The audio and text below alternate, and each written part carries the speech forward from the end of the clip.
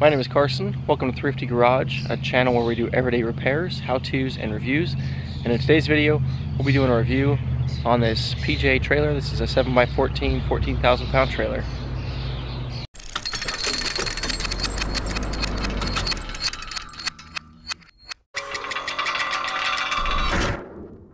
This is a Gooseneck trailer.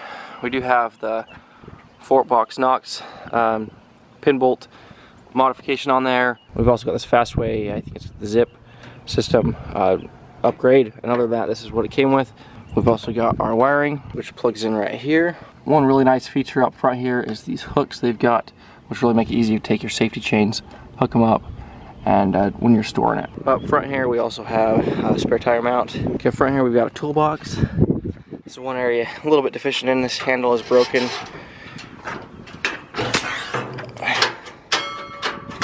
So you can see here, we've lost connectivity in this mechanism, so that's poor design, unfortunate, but everything else still functions. One really nice feature is this outlet for charging. As many people that tow dump trailers know, usually hooked up to the truck, it's not enough to charge it. So we've got this charger, and it also comes with this really nice battery charge indicator. So it'll tell you how full it's charged. And right now we're at fair charge, and then while it's charging you can see that it powers on charging or if it's charged. Interstate battery and our hydraulic pump. And we've got our control. And this has a really long tail on it, which makes it really nice for dumping. You can get out and see what you're doing and move around if you have to.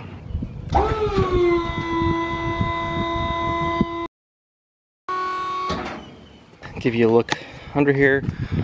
We've got a scissor lift, and here's one area where a lot of people probably aren't looking at their trailers, but it's another important area to look, is we've got these welds that are actually wearing right here. See these welds on the end cap here? A little bit bubbled out and just causing some issues when they sit on the frame here. So they sit on the frame here, and this is where it rubs. So I foresee this causing future issues. Obviously we have a potential for rust here, but my bigger concern is that these will actually wear through and cause a structural strength or distress to the frame here. So this is an I-beam frame, and if we wear out that top I-beam, that's going to cause issues. We've got the same issue on the other side.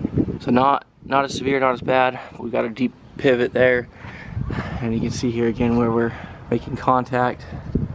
We've got these just big spots. You know, the solution for that probably would have been to grind those off on the outside, or to weld them on the inside and not the outside.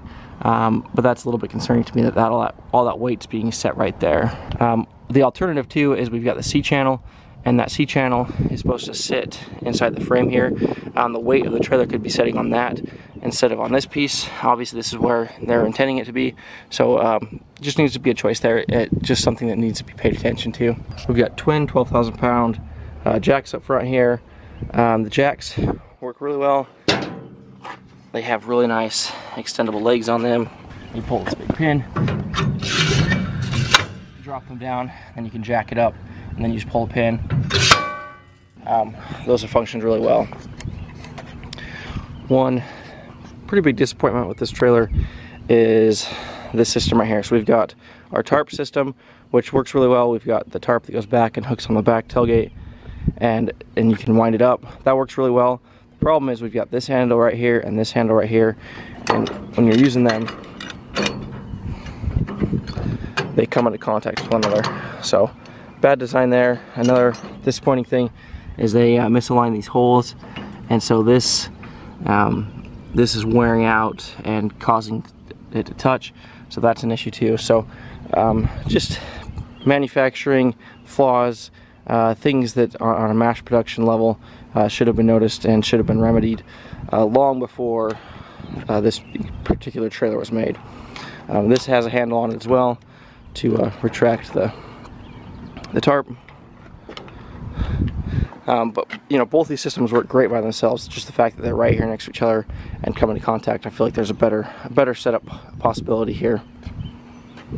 This handle works really well. We've got a little place to hold that. One big complaint a lot of people have on these PJ trailers is their powder coat finish, and I would agree. It's a little bit lackluster. You can see here we've got some powder coat peeling, and you know, this trailer in particular is not super bad yet, but there's certainly some areas where we're having the powder coat peel off and have chipping issues, and anywhere there is a ding or a dent is where that really tends to peel off and fail. I'm not sure exactly how many miles this trailer has on it. I would guess somewhere between 2,000 and 5,000 miles, and it's been used pretty well. Pretty good life cycle, pretty good use, at least for testing purposes. It's about 1.5 years old, maybe 2 years now, and again, 2,000 to 5,000 miles. I don't tow with this trailer as often as I do my enclosed trailer, but it does get a fair amount of use hauling equipment as well as hauling dirt, mulch, rock, all sorts of different stuff. So back tailgate here, really nice system. We've got you've got your dump option where you pull that lever and it can pull back. You can also chain it here, and if you want to like gravel driveway, you can control it. I've never chained it, so I'm not sure how well that works. It also has the barn door style opening, which is usually how I use it, but it is nice to use that dump feature when you're in tight spaces and don't want the doors swung open. These doors have a little ramp that this pin rides up and latches in. That works really well on this side. On this side, not so well. This side's a little bit further angled down, which causes it to bind up, and sometimes you have to lift that pin to get it in. So the easy fix for that would be to bend this up a little bit more and just have it be a more gradual transition than it is currently. Currently that's a pretty steep angle. Sometimes it'll work fine, and sometimes that'll catch. So unfortunately, recently we had the chance to test the max strength on these ramps and this back tailgate system, and it's not the best. I had an unfortunate loading experience, got greedy, tried to load on too steep of a hill, and the truck and trailer started running away on me, so I had to back off pretty quickly, and that caused some extra wear and tear on components. I would say the components, the loading ramps, the back tailgate, all are sufficient for normal use, but they are not as overly or heavy duty built as what I was hoping they would have been or expecting them to be, but they are suitable for most everyday use. You can see right here where we've got some stress cracks in the powder coat.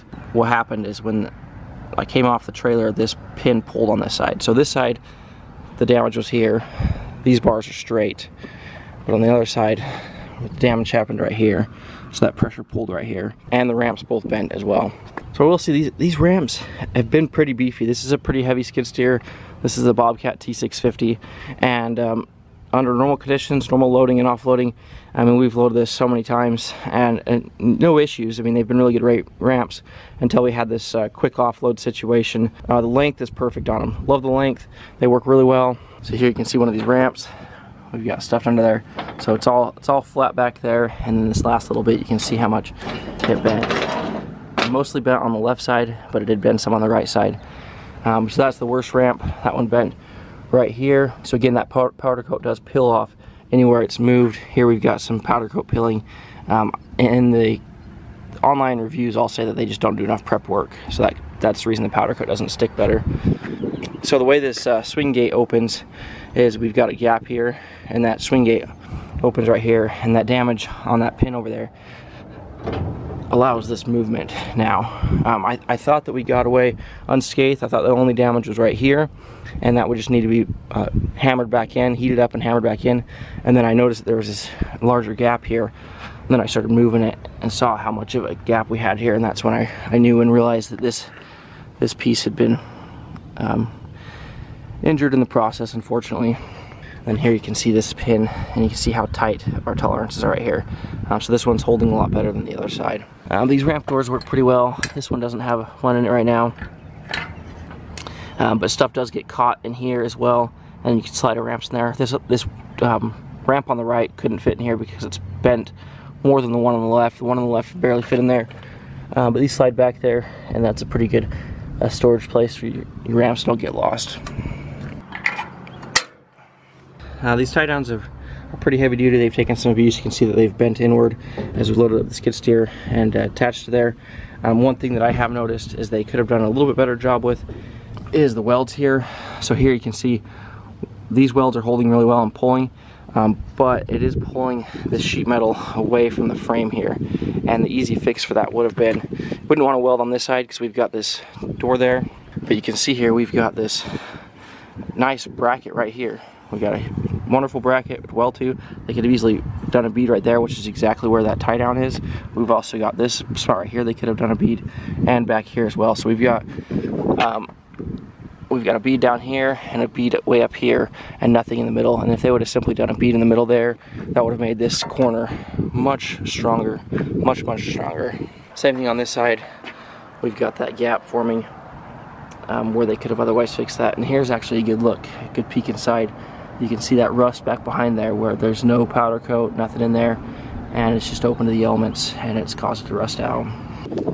So these front tie downs have fared a lot better, and they're mounted a little bit lower and closer to this weld. So you can see there is some slight cracking in here, but not near as bad as on the rear. Lighting all works really well. Have had a couple of these pop out, but other than that, they've popped right back in, no problems. LED lights all work great, no issues there. The inside's powder coated as well. So when you first get these, they're kind of sticky. You put dirt and soil in them, they stick. Once you get some use in here, run some gravel through it and kind of scrape it off, it's a lot easier for things to slide on here, and it starts functioning a lot better. So you kind of have to break in these trailers for use like that. Here's another spot where we've got, I don't know if that's a chip or a wear off mark. So these have a upgraded 14 ply rated tire. These are an ST 235/85 R16. Tires have held up pretty good. We've got a tandem axle set up here with the pivot block in the center. And we are on leaf springs. And you know what? This trailer actually works really well. The reason I got a little bit greedy in the situation is because when you load on this trailer, it doesn't take a lot of weight off the front. Sometimes on these trailers, when you're loading equipment, all that extra leverage on the back pushes up the truck and lifts tires off the ground. I didn't realize it lifted the tires off as much as they did. I don't even think they lost contact with the ground, but they definitely lost pressure enough to the place where the parking brake and the parking pawl couldn't hold the truck in place. It started sliding forward with the weight of the trailer and the weight of the truck and the steepness of the hill. It is pretty good on most situations to load. It doesn't lift a ton of weight off the rear of the truck, which is a good thing. So overall, this trailer's worked out very well for the business. I've always said that a perfect beginner landscaping trailer would be a dump trailer. You can use it to haul materials and equipment, and that's what we've got right here.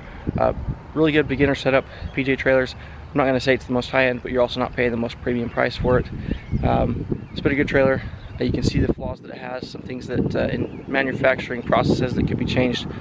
Just little tweaks and improvements that could really change the overall feel of the trailer and the future functionality. I think there's some things that could definitely be improved upon, but for the most part, it's a really well-built trailer, pretty durable, and it's held up to some excessive use and abuse beyond probably what I would expect out of it, like we showed in our offloading situation, as well as just it's getting used. You know, it's getting used to haul heavy loads, hauling equipment around, and yeah. Hope you enjoyed this review on this PJ dump trailer. If you would, give us a big thumbs up and a like, subscribe to the channel, and leave any questions or comments down below. Thanks for watching Thrifty Garage.